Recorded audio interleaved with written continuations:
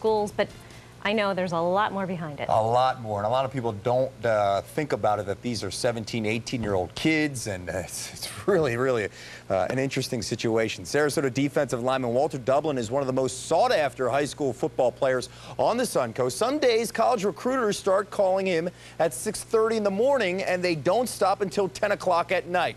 In part 2 of our series highlighting high school football recruiting, Lowell Galindo gives us an inside look at the life of a Division I college football prospect. It's a quote. It says, "Don't look up to champions, be one." Walter Dublin is not applying for college. Hello? Colleges are applying for him. Hey, how you doing, Coach?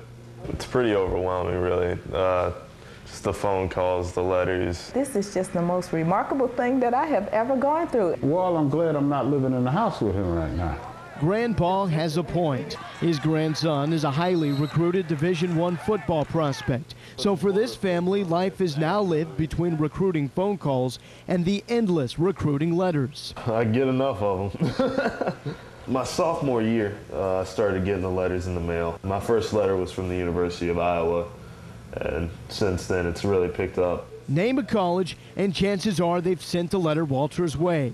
But you can push those letters to the side, not the daily barrage of phone calls. I'm not talking. Hello? Hey, Coach. Hey, Coach. I mean, it's hard to say, oh my God, I don't want to talk to this guy, because they're just, hey, how you doing, you know? That's probably a call right there. I've been on the phone for an hour and a half, 2 hours talking to one guy. And, you know, they have a lot to say. When are you going to commit? Are you going to commit now? Can you commit now? How about now? Some coaches just care about football. They want to win, you know, and they tell you that. If you just say you want to win and you give me nothing else but we want to win, then I say you can't have my son. The hardest part for a family is often staying out of the process. And while mom would love to see Walter stay close to home, it's ultimately his decision to make.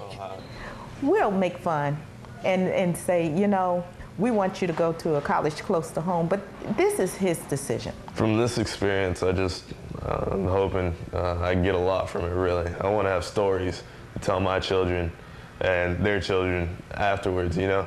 And, I mean, these are great stories. In Sarasota, I'm Lowell Galindo, ABC7 Sports. No more phone. I'm done with the phone. All right, thank you, Lowell. Next week, we'll wrap up our high school recruiting series with a perspective from local high school coaches. Find out why it's not only about who you are, but who your coaches know. That's next Wednesday at 6. All right, for the second time in 3 years, the Palmetto Athletic Department is looking for a new football head coach. Yesterday, James Haynes submitted his resignation.